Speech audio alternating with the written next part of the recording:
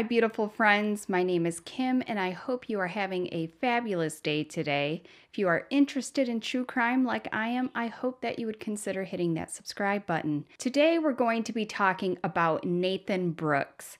Nathan was only 14 years old when he harmed his parents. This story is a complete puzzle. I know some of you guys may disagree with my stance on this case. I am really curious to hear your thoughts at the end. I have to admit, I just got over the worst flu I have ever had. It ran through my whole family. There was a point in time that I felt like I hurt so bad, all I could do was sleep. So I slept and slept and slept for a good 24 hours, and now I'm on day 3 with absolutely no energy. And content must be delivered to you guys. So thanks you guys for being here with me, and please forgive my mood. This case is not the best case to cover when you're in a mood, but let's just get right into it. On March 8th, 2013, Nathon Brooks, the high-achieving and seemingly happy 14-year-old, is from Moses Lake, Washington. He was also a star athlete on the basketball team and was said by his peers to be a leader and was popular at school. When Nathan wasn't in school, he and his family were active hunters. So it is a puzzle why this 14-year-old walked into his parents' bedroom while they were sleeping and shot them both in the head, emptying his gun completely out of bullets. No one, not even Nathan, seems exactly sure why he did it. He said he considered not shooting them right before he did it, but before he knew it, he started shooting. And the whole time, the parents are not even aware who has shot them. The dad is now shot in the head, but still alive. He calls 911. Here is that 911 call. 911, what's the address of the emergency? 520 South Battery Road. Somebody broke in. We've all been shot. I don't know. I woke up and we've all been shot. Who's been shot, sir? It's my wife and I. Yes, I got blood all over everywhere. I've been shot in the head. When officers arrived on scene, they first saw Nathan. He was wearing only his white underwear. The officers described him as very calm and didn't seem to be upset with everything that was happening. He let the first responders in the door and led them upstairs. When officers reached the master bedroom, there was blood everywhere. They said both parents were bleeding profusely. Beth, the mother, kept repeating, "Why? Why did this happen? What happened?" Even though the dad had been shot in the head, he was able to get his daughter into the room safely behind him. He said his son Nathan poked his head in the bedroom, so he got him safely behind him. He had no idea that Nathan was the one that shot him. Where's the suspect now? I don't know. We're hiding in the room. My daughter's with me. I don't know where my son is. For this family, hunting was a huge part of them. It was very much handed down from one generation to the next. The grandma talks about Nathan's first kill and how they had the skull mounted. She pointed out this, and it was just normal for them. She talked about how he was when he killed his first deer, and that he added that his mother had been just as excited when she shot her first kill. She says it's hunting, not killing. She really wanted that to be known. Nathan's grandma proudly displays his first deer trophy mounted on her wall. She says for them it's a way of life, what they were raised with. I don't have an opinion on hunting, but what I do know is, of course, where there is hunting, there are guns, and this family had a lot of them. The area of Washington where they lived is a peninsula, and there are many trails, lakes, and parks. In the summer, there's fishing, swimming. Then in the winter, they have beautiful trails to cross and hunting tournaments. The Brooks even had a backyard pool. All that to say, Nathan and his family were active within the community. When Nathan's friends spoke later, he said that he was well liked by everyone at school. Everybody knew Nathan. He was great in sports and had all the girls' attention. He was known always to include others. When Nathan was 14, he was playing basketball for the Christian school that he attended. Police arrived at the home after John made the 911 call to say that he had been shot by a stranger. He reported waking up to the first shot being fired, seeing a figure standing in the doorway and rolling off the bed to grab his gun, which he kept under the mattress. When he was grabbing the weapon, he heard several more shots. Once he got the gun out, the figure was gone, and he realized his wife was shot. The investigation report noted 2 officers recognized Nathon Brooks because he played basketball on the teams with the police officers' sons. As the officers entered the residence, an officer asked Nathan where the shooter was, and Nathan told him the shooter had left, according to the police report. Officers found 6 spent .22 shell casings and found the victims. John had been shot at least 1 time in the head, and his wife Beth had been shot at least twice, once in the left side of her face and once in the hand. A surveillance camera John set up to monitor whether Nathan was doing his chores or not reportedly caught the teen walking through the living room carrying the gun. And there, recorded on the monitor at the time of the attack, was a near-naked Nathon Brooks walking through the home with a gun in his hand.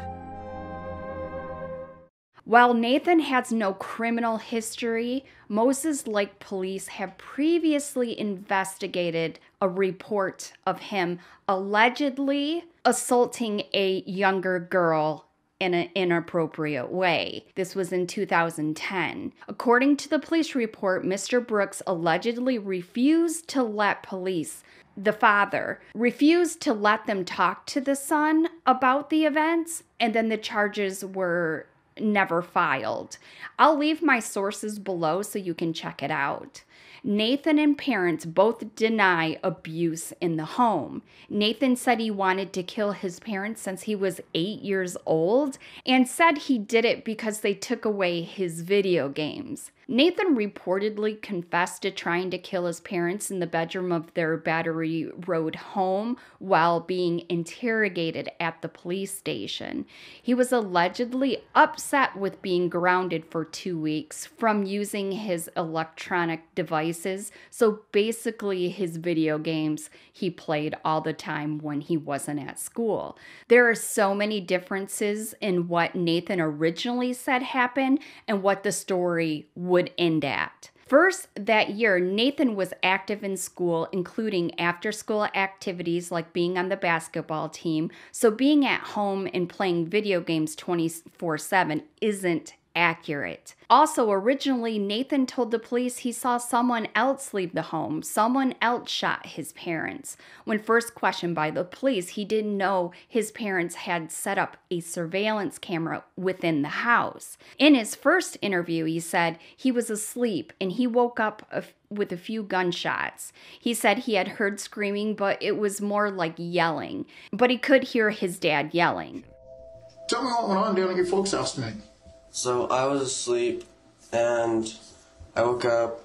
There was, I don't know, a few gunshots and I heard screaming, but it was more like yelling. I could hear my dad yelling. He said he ran downstairs because he had heard the shootings upstairs, so he figured the best place to go would be downstairs. He said while hiding in the library area, he saw a big guy come down the stairs. The guy reloaded the gun at the point Nathan describes the sound as tink, tink, tink of the bullets being loaded one by one.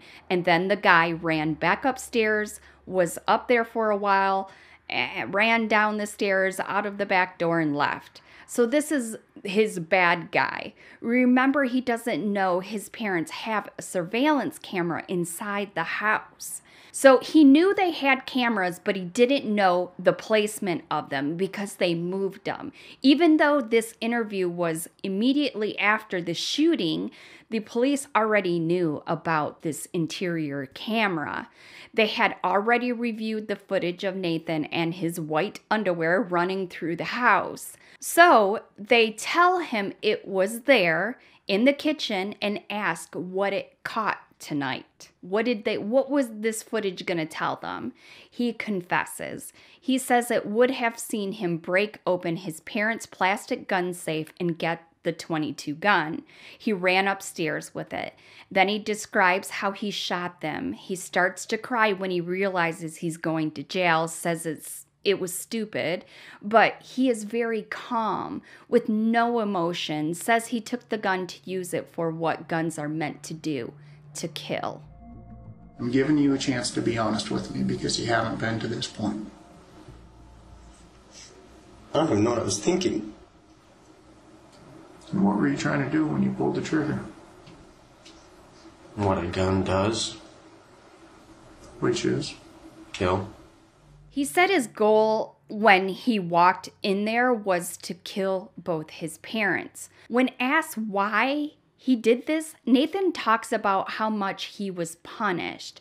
He talks about mopping the floors, and he has to do the whole house as if it's a mansion or something. Then he is told to vacuum the carpet, and it is the same description as if there's so much carpet he'll never be able to complete the task. He finishes that, and his mom asked him to clean up the dog mess in the yard. These are all the chores that a normal teenager might be assigned. What Nathan is not saying is that he is not only in trouble for getting detention that day for being late to class, but he was recently allegedly caught stealing his mother's credit card. Nathan had been getting into trouble at home for a while, and it had nothing to do with video games, which is what he tells the officer. He says that his dad grounded him that day from his cell phone and Xbox, basically all electronic devices,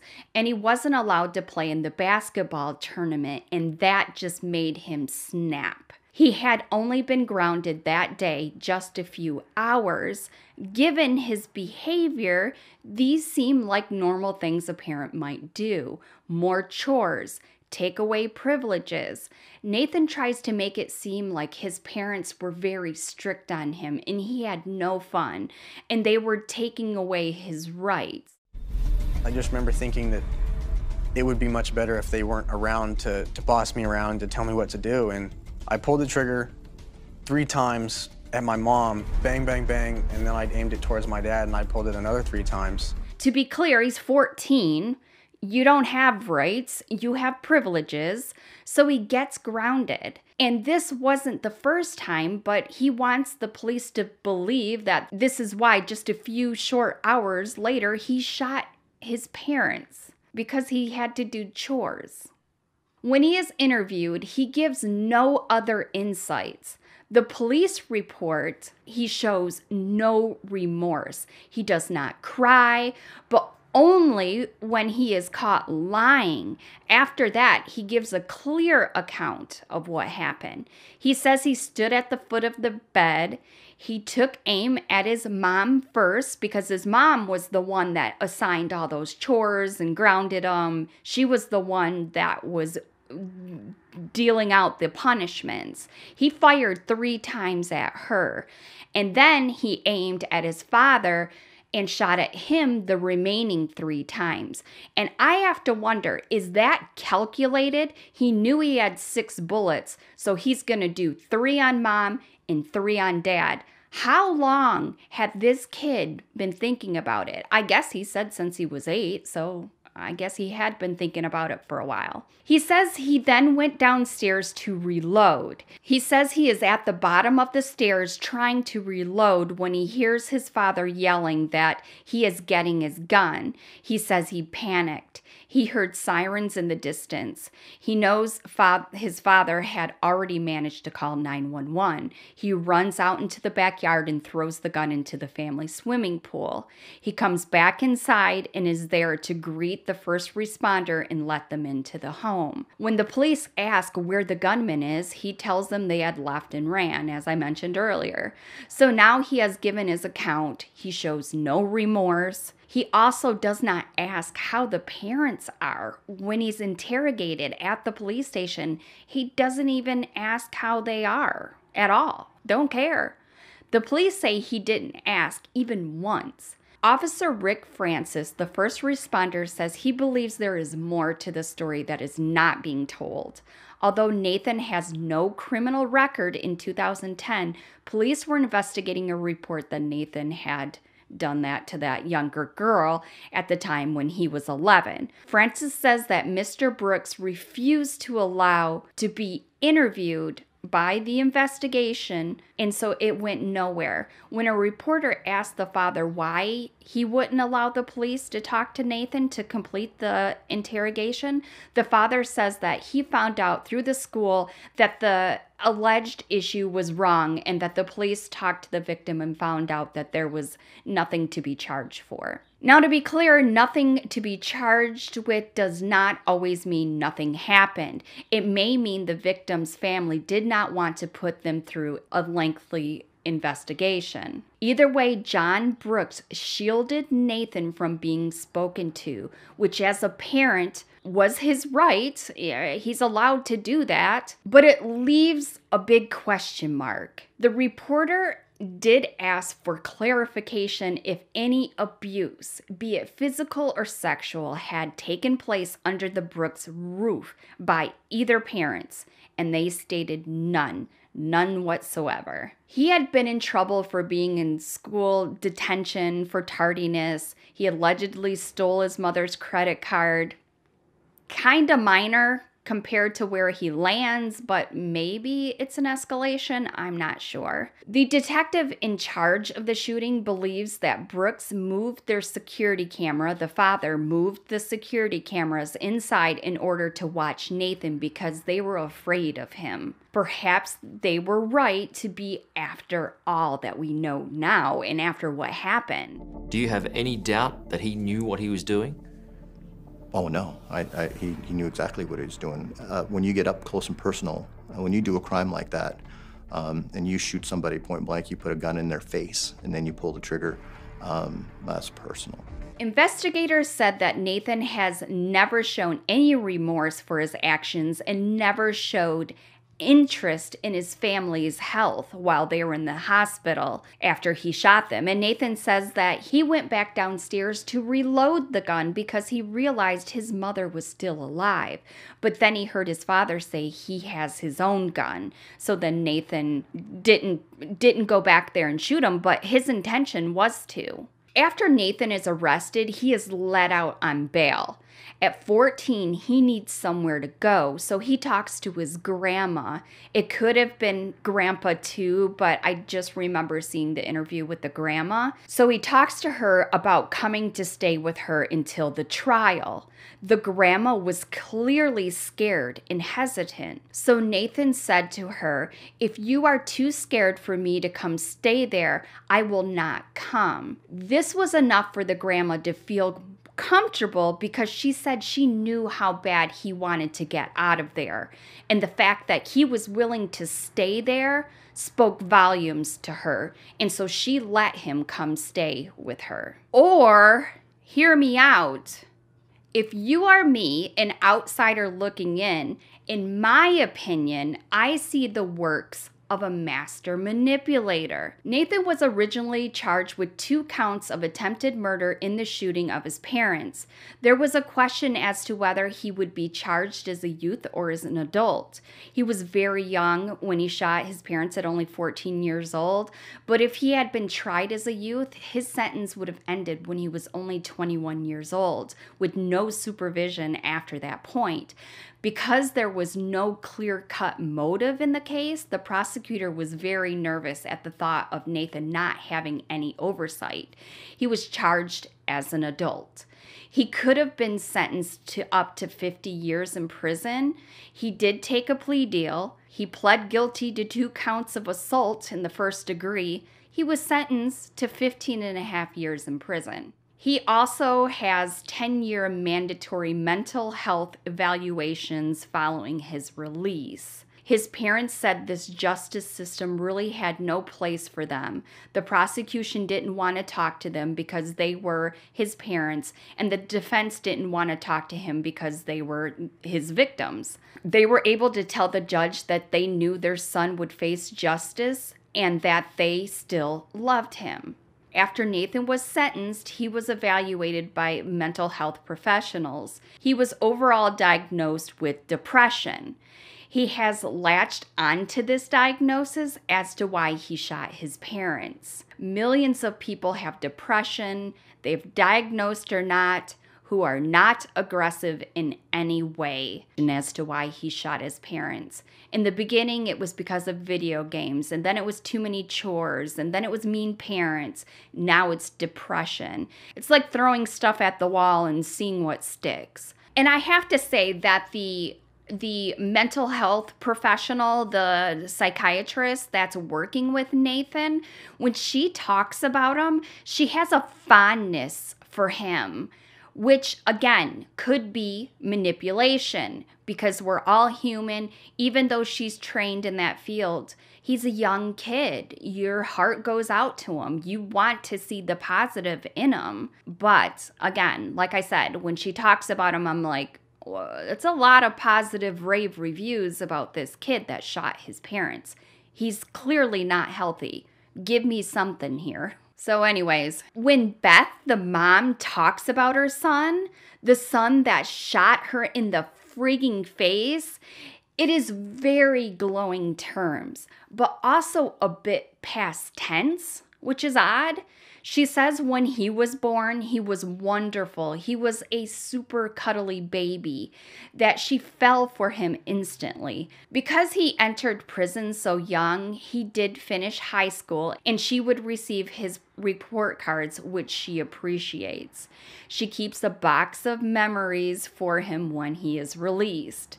In watching her, it seems she struggles continuously with the love she has for her child and the betrayal that she feels as well. Nathan has apologised, and even if the question of motive is unclear, the forgiveness part is not. Oh, love you, buddy. They say they loved their son. They raised him with love. John and Beth, the parents, live 4 hours away from Nathan and visit him every few months. Shoot me in the face and see if I'm driving 4 hours to see you. You know who this guy Nathan reminds me of? And some of you guys may not watch this show, but Nate Jacobs in Euphoria. And if you don't know who Nate is, he is a football star with a wealthy family, but they have dark secrets within the family. So Nate does bad things to cover things up, and he acts out in unhealthy ways to deal with his family issues. What particular scene that reminds me of this story is Nate is picked up after assaulting his girlfriend, and the dad protects him and defends him as if it didn't happen.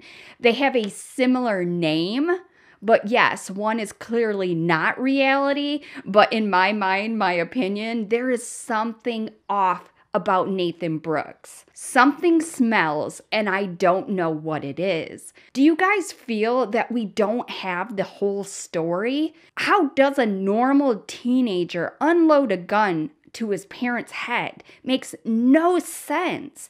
And if you think I'm being hard, the parents have been on several media outlets stating they forgive their son and have received the same feedback I'm giving. If they forgave their son in silence, this video would not exist. So not only did they forgive him, they want everybody to know that they did. I should look at this from every point of view and put myself in the parent's shoes. You shoot me in my moneymaker, I'm sorry. Christmas is canceled forever. I still love you from afar. But in all honesty, that is honestly how I feel, that there needs to be consequences for your actions. And there's no escalation if they get in an argument. You know, you slam a door and then it's, I hate you, Mom. And then it's, you know, throwing your clothes around, you know, the normal teenager stuff. But you go from that to shooting him. What if he gets mad at you? Like, what can he do to you that he hasn't already? He tried to kill you. What? I don't know. But there's more, you guys. There is another Nathon Brooks, a real one, not my made up Euphoria one. There is an actual Nathon Brooks. The other Nathon Brooks also wanted his parents dead, but guess what? He succeeded. Just in case you guys look up Nathon Brooks, you will also find another who actually did kill his parents. It was in September of 1995 in Bel Air, Ohio. He was 16 years old. His mother was Marilyn. She had been stabbed and mutilated with both an axe and a knife. His father, Terry, was shot in the head 3 times with a hunting rifle.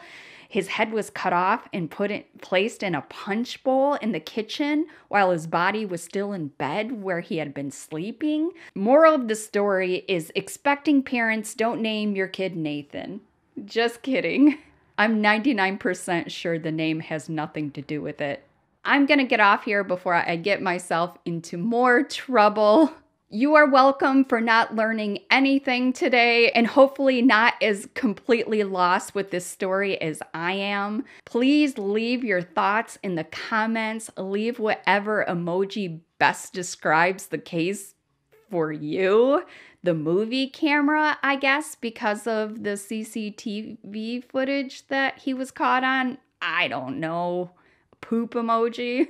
Thanks to all my channel members who continue to support me. Their names are on the screen. If you would like early access to new videos and decide the cases I cover next, you can do so by clicking the join button from your desktop, or there is a video in the description box on how to do it from your phone. Well, if you guys have made it to the end, you guys are rock stars, and I love you to death. There are more true crime videos in my crimey stories playlist if you'd like to check them out. Stay safe, my loves, and remember, if you see something, say something, and I'll see you in my next one. Bye.